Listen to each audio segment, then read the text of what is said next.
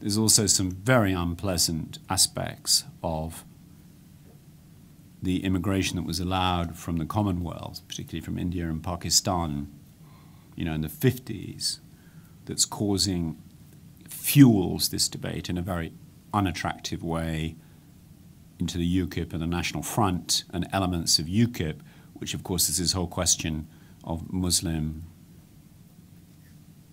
and that's part of this difficulty, which doesn't get said as openly.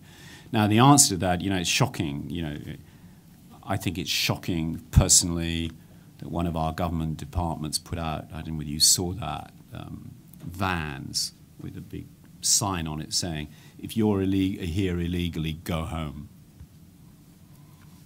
In England, that's a very shocking thing. They took them off after about a week. So you can see the political problem here, and the nature of it. And I think, to me, I think that's one where business, and whatever the facts, it seems very difficult to get them over. So the answer actually is get back to economic growth. That's part of it. Get the jobs back and the confidence back. And one area where possibly, we in the UK have not been smart enough is when you delve into some of the issues more precisely in some of the regions. There's been a big increase in jobs and growth, mainly a lot through EU, Eastern Europe. And of course what's happened is that there haven't been enough schools, primary schools and maternity places to deal with that population, which has a different level of production of children and so on than in England. So there are some practical issues. But again, you know this, we see this across the whole of Europe, some very right-wing movements. So you see this with Golden Dawn in Greece. This is a neo-Nazi group. There are some extreme right-wing groups in Germany. There are some extreme right in Holland, in France. And I think whenever you get a period of such downturn and instability, people become more nationalist. Let's face it, that's what happened in 1933, that's in Germany.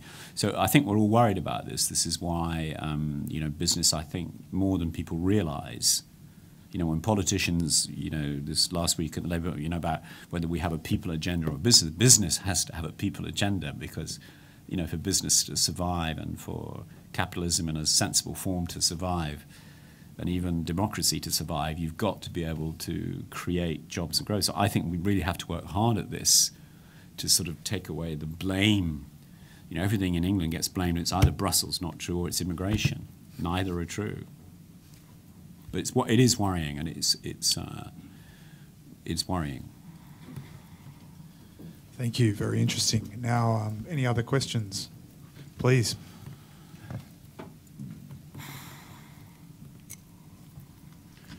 Nicholas Smith, CLSA Securities. Bringing you back to the points made on the flyer about this meeting to Abenomics.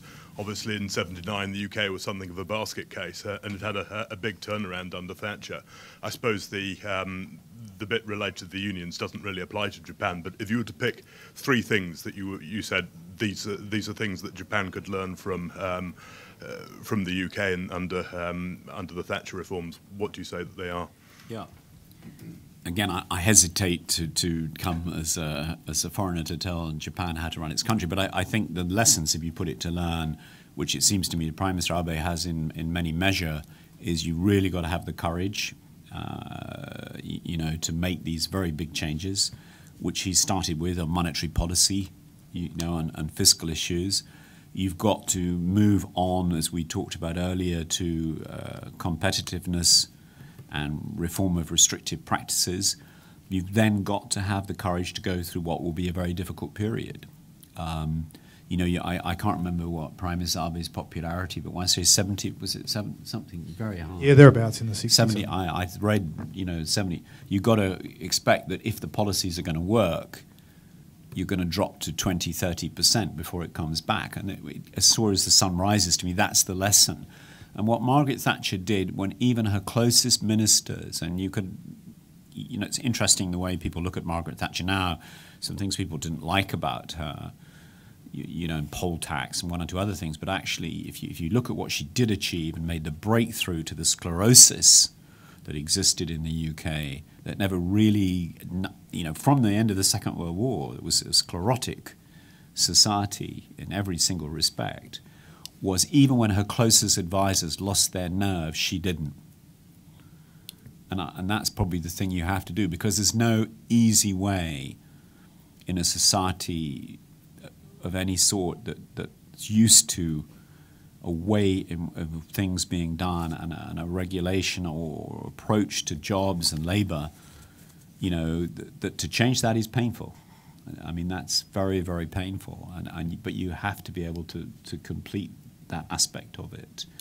And I think, you know, it is for Japan also, as a large but aging population, you know, really engaging on the thing we touched upon is opening up. I think, you know, Doha is dead to all intents and purposes. So I think there's enormous opportunities on bilateral trade deals. And I think for Japan, you know, it's a very different country to many other parts of Asia Pacific.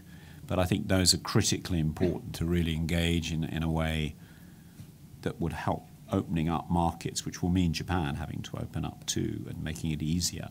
But there are big opportunities for Japan in that.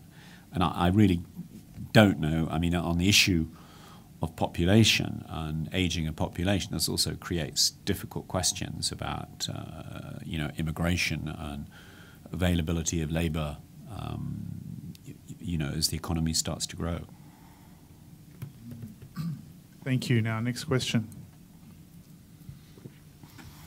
Hopefully there'll be more, but I've got one to sort of slide in the middle here. There was a brief period, Sir Michael, where you had two British CEOs in charge of companies here, obviously Howard Stringer and then Mr. Michael Woodford, who was a guest at the FCCJ here during a very turbulent time. I wanted to know, to ask you, particularly relating to the latter, Mr. Woodford, what did his experience say about corporate governance in Japan? And do you think British CEOs would be, such as even, dare I say, yourself as a chairman, wish to come and work in Japan in a senior role, given what happened in that case? Well, listen, I mean, I have not gone into any detail into this particular case. I would say that there is, has been for some time, a general view that governance in Japan could do with being more transparent. You know, that's not to say that any particular country has the right to lecture another on what constitutes proper governance within their society. But prima facie in this particular case, you know, and again, I don't know the details, it certainly seemed to develop in a way that was very surprising. And the way that it's been handled seems to be very surprising. So I think it does cause concern. So I think from an inward investment and general efficiency point of view, I think it is very important that you know, one recognises in today's world, as we were talking earlier about the instantaneous nature of availability of information, transparency of governance processes, and dealing with the perception as well as the actuality of independence is really important. You know, how long people should be board members, how many independent board members there should be.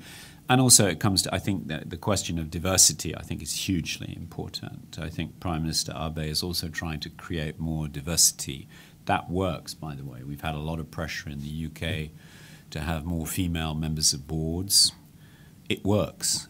I mean, all the studies academically show that diverse groups actually make better decisions from a you know, nationality, gender, you know, and background point of view. So I think, you know, one of the criticisms thrown at the Conservative Party and its leadership is they all pretty much, you know, and there could be, not quite true, but nearly true, come from kind of one school and two universities, or two schools and two universities, and certainly one system of schools. So that's not helpful. So I think in Japan sometimes it's felt that it's a very close group within that run a board. The same criticism, by the way, has been thrown at American companies. So I think there is an issue here for reform of governance and transparency. Excellent. Now, another question at the back.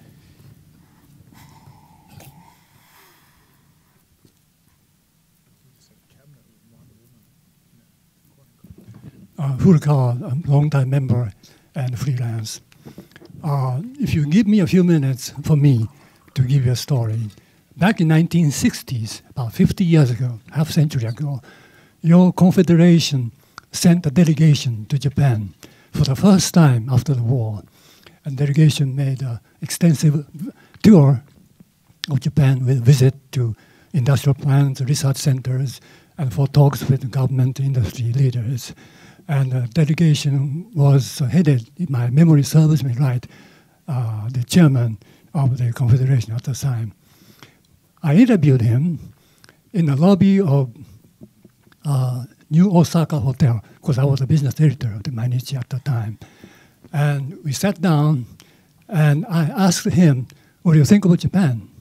And the first words he spoke to me, or he uttered to me, in reply to my question were, you are in a league, L-E-A-G-U-E. For a moment, I couldn't understand what he meant by you are in a league, baseball league or football league. Then I learned that's what he meant.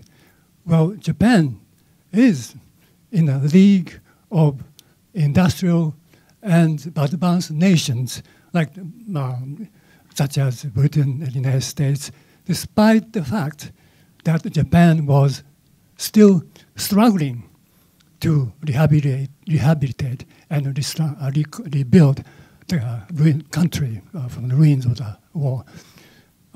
If I may, I would like to put this same open-end question to you today. What do you think of Japan, its government, its economy, and industry, and in particular, its future? Yeah. Thank you. Thank you. Well, I think it's interesting that if you go back in history, the way in which both Germany and Japan recovered, from the events of the Second World War and the huge damage and destruction, to create, in both cases, fantastic industries, innovation, Toyota quality circles in Germany that led the world, actually. In terms of many areas, this was the engine of productivity and growth and innovation, and set the trend for modern motor car manufacturing across the whole world, which the British, by the way, took a very long time to learn. So there's an interesting historical issue around how well these two countries did in spite of the damage that was done because of those events.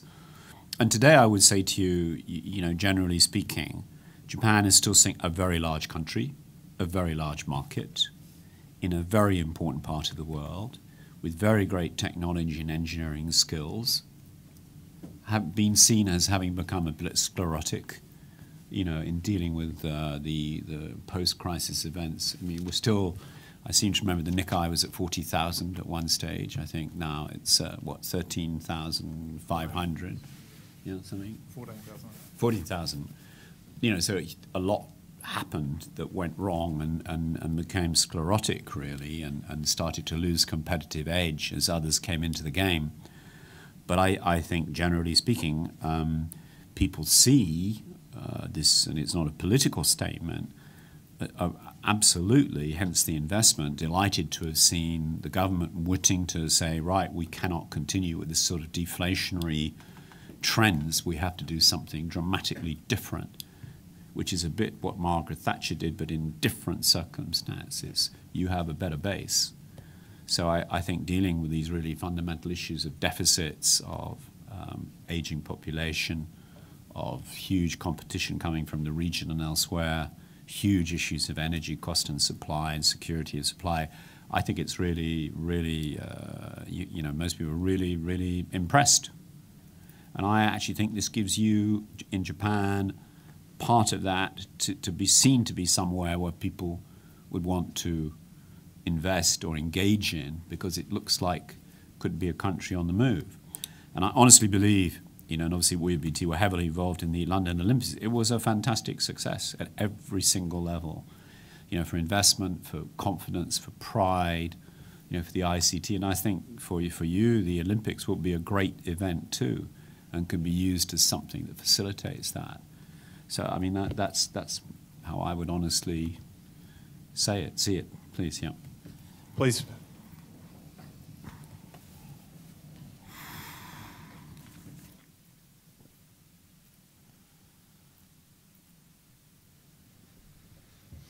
Siegfried Knittel, freelancer from Germany. I think if Maggie Thatcher could see what Prime Minister Abe does now, his kind of policy to spend a lot of money, I think she would not be happy with it.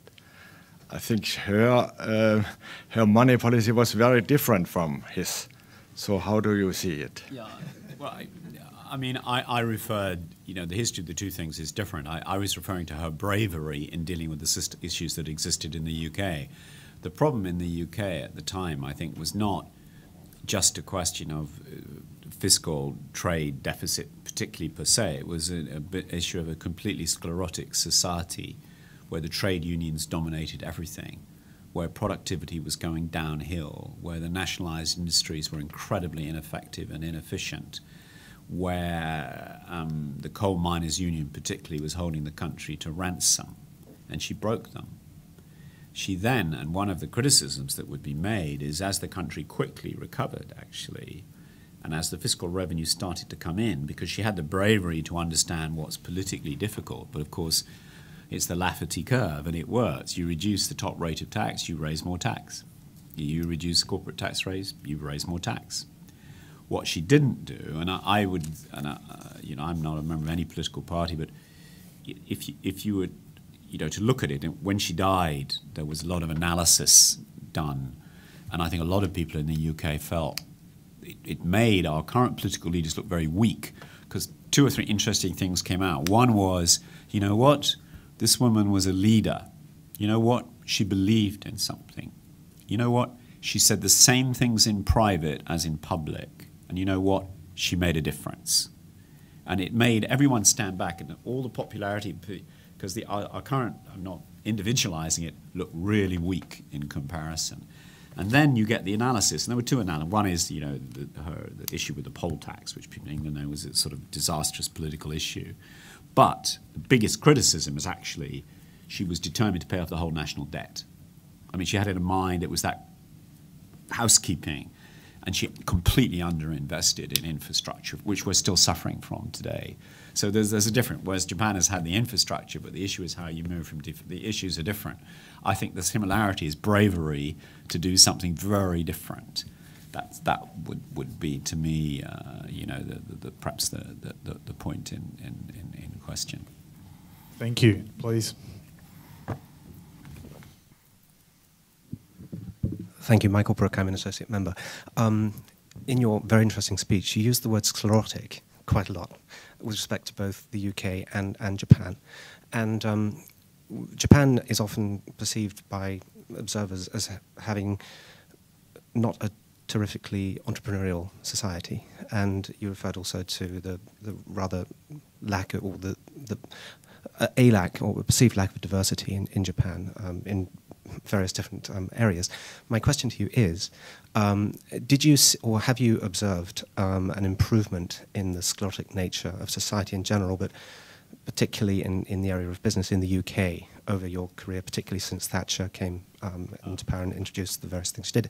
And with respect to Japan, do you think there is scope for government to get involved in enhancing, through various different programs, a more entrepreneurial environment in Japan? Yeah. Thank you. Interesting. I mean, absolutely, I think there's absolutely no doubt one of the major things Thatcher did by reducing the tax burden. Don't forget, many people in the UK post-Second World War were paying 95% tax rates. Some year, 108% tax rates. Were having massive inheritance tax duties. I mean, it was really, not healthy. What she did when she just unilaterally cut the top tax rate to 60% and then to 40% rapidly, and she just did. She didn't. When the Treasury came along and told her, she just told them to get lost. She just said, "We're going to do it," and you know what? It worked. I mean, it really worked.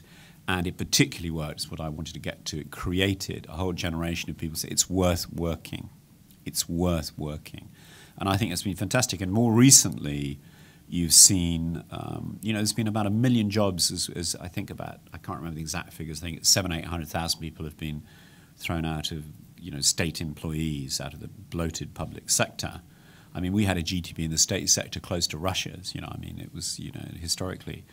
And 1 million jobs have been created. So I think there's no doubt that created a different environment. And although everyone moans about regulation, which they blame Brussels and so on and so forth, people are willing to go out and get into business. It was very, just to tell you an anecdote, I remember at Davos, we had a British business lunch, and George Osborne was there 2 years ago, and an SME guy got up and he said, okay, you know, I'm an SME, I'm not a big sophisticated company, you know, I employ 200 people. So this is how I see it, he said. So I pay 20% VAT on everything I buy. I pay 52% tax margin on everything I earn, and I pay 40% death duty. Explain to me why I should invest. And I could see, and it was just an interesting, and that's when I think they decided to drop the top rate from 50, effectively 52, down to 45. So it was just an interesting way that people think. Now, so, and I think now part of that was done because these guys don't have sophisticated tax planning or whatever. You know, they're just trying to get on with it. Why would they take the risk? And one of the things we're seeing in the UK, by the way, on that, at the bank, we keep talking about lending to SMEs. Good SMEs are depositing, they're not borrowing. At Barclays, we have far more deposits from SMEs than we have lending, because they don't yet have the confidence or the feeling that the return is yet there to invest. That's what we've got to encourage. I think it may be on the cusp of turning, but there's some really interesting issues here around when people see the risk, reward, confidence to invest. Now, turning to Japan, you know, to me, and actually Germany is really trying to, I mean, the established Mittelstand are fantastic, but it's really quite difficult to start up a company in Germany. You know, that's one of the things that really needs to be done, because if you're young, you know, and I worked in Germany, you know, the bureaucracy, the cost, the advanced taxes, it's a nightmare. So I don't know the system in Japan enough to really say, but there are a lot of small companies in Japan too. There's a very complex distribution system. And I think when you want to create employment, you know, employment comes best through SMEs down the supply chain. You know, and that's always worth encouraging, you know. Thank you very much. Now, we've reached the end of our time, unfortunately. I found that a very interesting discussion, particularly, well, all of your points really, but defence of Britain's role in the EU and immigration and how that pertains to Japan and Japan's future. So we thank you, Sir Michael, for a very interesting speech, and it's tradition here for our visitors to receive a 1-year complimentary membership. So if you're back in Japan within the year, we'll welcome you here at the club. Thank you very much. Thank you. Thank you. Thank you. That was Thanks. great. Very interesting. There's my card too, by the way, of the English version. If you're in Australia, I'm going back.